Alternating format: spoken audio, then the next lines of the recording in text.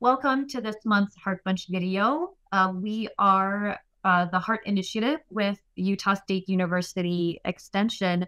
And in this video, we're going to talk about how to manage anxiety with helpful coping strategies. So I'm going to turn it over to Alicia to talk about what generalized anxiety disorder is.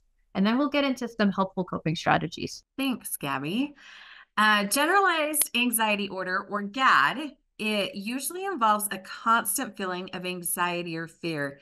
The anxiety is clinically significant, which means that it's more than just worrying about occasional stressful events most of us experience in our lives. GAD is an ongoing experience of frequent anxiety that may last for months or even years. So, what causes generalized anxiety disorder?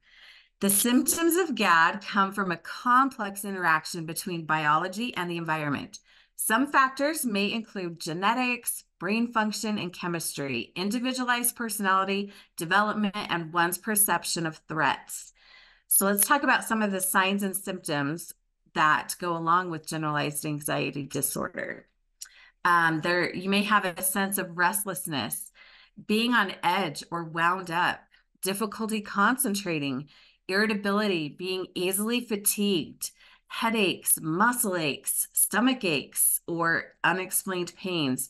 You may have trouble sleeping or difficulty controlling feelings of worry, sweating, nausea, or diarrhea. The important thing to remember is that if these symptoms last for 6 months or more, a person may be experiencing GAD. If you have questions, talk to your healthcare team or your healthcare provider. There are evidence-based treatments that work very well for managing GAD, as well as strategies that can help you cope. So now let's talk about some of those strategies. Thanks. The first one is mindful breathing. This is a very powerful tool. So if you are aware of your breathing and you focus on your breathing, it turns our thoughts away from anxious thoughts and we focus on the moment. There are a lot of different ways to do mindful breathing, such as infinity breathing. Box breathing, which I really like, is where you take a breath in for 4-5 seconds, breath out, or hold your breath for 4 or 5, and then breathe out for 4 or 5. So you're doing that box. Controlled breathing, and there's a ton of other options. So if you're feeling anxious, you can try this one out. The grounding technique that works really well for adults and kids is the 5-4-3-2-1 method. This helps you turn your focus because you are intentionally using all of your senses to acknowledge your surroundings and bring you back to the present moment. So I have a kiddo that's been diagnosed with anxiety, and this tool works really well for him. But I do this most for kids who have woken up from a nightmare and are kind of panicked and disoriented. And so I do this in the middle of the night a lot with my kids. And I usually have them name 5 things that they can see. Sometimes you have to turn on the light so they can look around their room. And 4 things they can touch. And usually that's a pillow or a blanket, or sometimes even like a pet, like a dog or a cat. I have them do 3 things that they can hear. So sometimes that's a sound machine or maybe like sprinklers outside. And then 2 things they can smell. That one's a little bit harder, but sometimes it's clean laundry or some Play-Doh or something in their room. And then I do 1 thing you can taste, which is hard, usually at nighttime, but I like to keep sour candy close by. And that's usually a really good one to kind of ground them and to laugh about and just pull them out of that moment. Very good. Thanks, Sadie. I'm going to talk about progressive muscle relaxation. When we're anxious, the muscles in our body will tighten. When we use this technique, we can relax the muscles, which will ease the feeling of anxiety. So when we talk about starting this, we talk about starting at our feet, right our head, either way, and begin tensing those muscles. Hold them for a count of maybe 10 seconds, and then release that. Then you work through all the muscles from the top to the bottom. Allow yourself to feel that release as you let those muscles go. It allows you to feel better. A simple thing to do, takes you maybe 10 minutes to do throughout your entire body. It can really make a big difference in reducing that anxiety as you're going through that process. The next one we'll talk about is exercise. Obviously, exercise is very important as it helps us burn out the adrenaline caused by the fight, flight, and freeze response that we feel when we are anxious. Exercising helps distract our minds, and brings us to the present. So it's a neurochemical basis. It's been shown to be really effective in lots of different ways, using, again, cardio resistance exercise, flexibility, and balance. And all those on the PowerPoint are great things to try.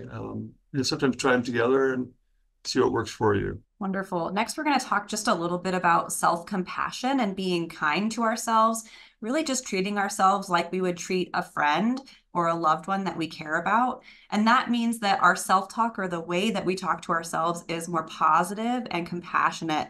And this way we can be really kind to ourselves, and thinking of previous times that we've been through something and gotten through it can actually help us as well. And that's reminding ourselves that we can do hard things. We've done it before, and this time we can get through this again. And that can be very helpful for people. To just talk more compassionately and be kind to ourselves can help us overcome anxiety that we might feel in any given moment. If you want to learn more or get some exercises, there are some self-guided ones at selfcompassion.org. And the next thing we'll talk about is mindfulness or meditation. This is when you're focusing on the present moment, being here in the period of time that you are, and sitting where you are, right? Leaving the past behind, leaving the future behind, and just focusing on the present moment. It can really help us take in, what's going on around us, and get rid of some of those thoughts of, well, what if this happens? What if that happens? A lot of times with anxiety, we get stuck in those what ifs. So mindfulness and meditation can help us be present and keep that overactive brain of ours kind of focused on one thing. And one thing that I like to say with mindfulness is it's not all sitting very quietly in a room. You can play things like Simon Says for mindfulness. That will get you mindful, but also kind of playful. So don't be afraid to make your mindfulness something that works for you, and get rid of that overactive thinking and let your mind be occupied with something that you enjoy, and get rid of that worry zone. If you want to learn more about that, you can visit the UC San Diego Center for Mindfulness with lots of cool activities. Next up, we have journaling. Journaling really it can be a powerful tool for some people, being able to enjoy writing and put their thoughts and feelings down. Journaling helps us process and manage our emotions, and it puts those things in writing. Sometimes we might feel like we have all this stuff bottled up in our heads, and we just need to get it out, need to get it on paper. So this might be something that could be really useful for you. And it can provide that relief, that sense of relief, that it's not just bottled up and kind of stuck in our heads or, in our brains. So there's different ways of journaling. There's no really one, the greatest way. It's kind of like mindfulness, right? So it's what works for you, or kind of journaling that you would like to do, and what works for you and your personality, and kind of what you're feeling in the moment. So you could write about whatever comes to your head. You could write about whatever is actually causing the anxiety, and, talk about that and journal about that. And you could also do gratitude journaling, which is, where you talk about things that you're grateful for. Final strategy that we're going to talk about is doing something fun. This is really simple, but I think the biggest catch here is that we need to be intentional and make time to do something fun for ourselves. And we all have our own hobbies that we enjoy. When we do something that we enjoy, it switches our mindset from stress to relaxation. Hobbies help to reduce anxiety levels and improve our happiness. It's important to remember that the examples we shared today are just some of many coping strategies that can help someone cope with stress or anxiety. And then it's important to remember, if you need to contact your healthcare provider. Thank you all for tuning in to this month's video. We appreciate you listening in.